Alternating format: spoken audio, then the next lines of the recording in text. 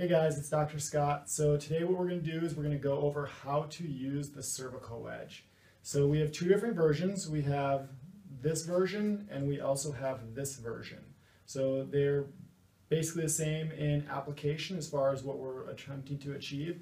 So if I recommended or Dr. Leah recommended for you to use a cervical wedge, either one of these are going to be appropriate and they're both going to achieve basically the same thing. So part of the goal, or I should say the main goal, really is to help bring back the cervical curve into basically into your cervical neck. So here is this one I'm just going to talk a little bit more about just because there is a couple different features with this. So when you get this one in the wrapping more or less, it's going to come all connected in through here. So what you want to do is you want to take a serrated knife and you're just going to slip it in through the little hole in through here, and then you're just going to cut along the edges in through here. And what you want to do is separate these pieces off. Because what we want to do is we want to start off with the smallest version, unless I already instructed you differently, and then you want to start with that size. But start with the smallest version, and then what you want to do is you want to keep these pieces, don't throw them away, because as your neck improves, as your body improves, you're going to add to these, and eventually, if it's appropriate, we're going to get up to this point here. So next I'm going to show you how to use the cervical wedge and where to place it. Hey guys, it's Dr. Scott again. Now I'm going to demonstrate how to use the cervical wedge actually in position. So with the two different pieces, what you see is there's kind of a longer drop off on this one, and then you can see through here there's a little bit shorter side through here. You want this side to your shoulders, this side is going to go towards your head. Same thing with this model in through here. This is towards the shoulders, this is towards the head. Where you want to place it is also crucial as well too. Now, the majority of the people, what I want you guys to do is place this as low in your neck as you can get. That's where the vast majority of the reverse curves are.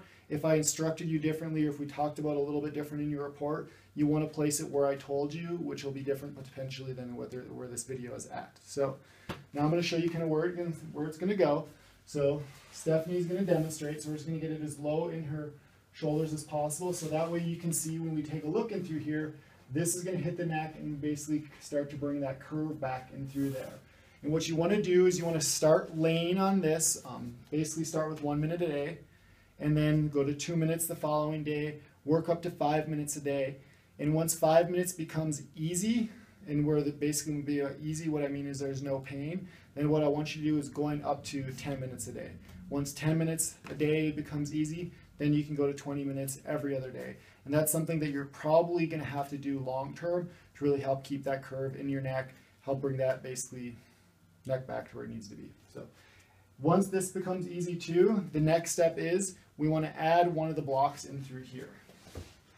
So you can see all you're going to do is lay this on top, and then you're going to slide it right back into the same position to where it was at, and all that's going to do is give you more lift. Now the important thing is you want to make sure that you're on a firm surface. Typically a bed is going to be too soft, and most people unfortunately don't have massage tables. So the best place for you to do is like on an exercise mat, on the floor, carpet is okay. Just realize we want to be able to allow this pressure to be able to be applied to the neck, and if the surface is too soft, you're not going to be able to allow that to happen. So for Stephanie, as you can see with her neck in through here, I wouldn't go any higher than just this one additional increment in through here. If she were to do two, that would push her neck too far forward, because we still want to make sure that we're not forcing the head forward. We want to avoid that. We want to make sure that the neck is able to stay in a neutral position, and that's where this is ultimately going to be, to bring that curve back in through here. So this is what's going to be ideal for the average person that's we're seeing in through there. If this is too easy for you, if you don't feel like it's applying pressure, then you definitely want to add in that second basically lift in through there. So if you have questions, definitely ask us at our office.